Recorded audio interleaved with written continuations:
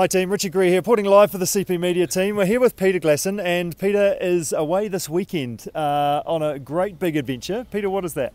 That's a 15,000 kilometre cycle ride from well above the Arctic Circle to Panama City, right across North America and Central America.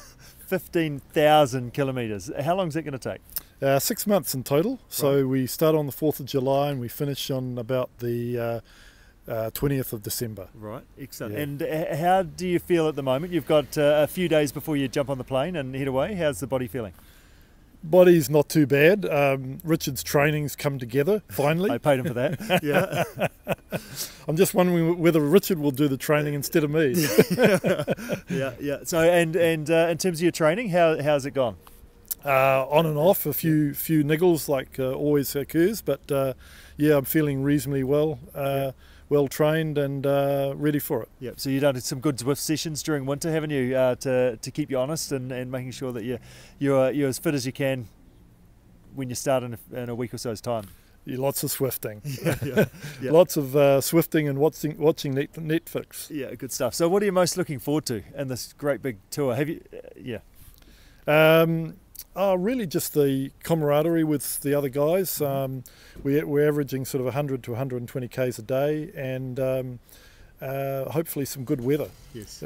Staying in tents in the rain's not really so good. Yeah. Have you done anything like this before? Yeah, quite a few trips actually. We've cycled across Europe, done mountain biked right diagonally across Spain, length of New Zealand, and right around France a couple of times. And some details, have you going to be carrying your own gear, or is that part of the tour? How does that work? Well, this one's different from everything we've done before in that our gear's carried for us apart from the day requirements. So yes. Yeah, this one's a wee bit different, and that's the first time I've done that, so it is a supported trip. Yep. It will be different, and it'll be interesting to see what it's like. Favourite recovery food as soon as you get off the bike? What's that? Ideally, in an ideal world, if you had it right there with you. Well, we're in the United States, so it might be one of those little nucleated twinkles.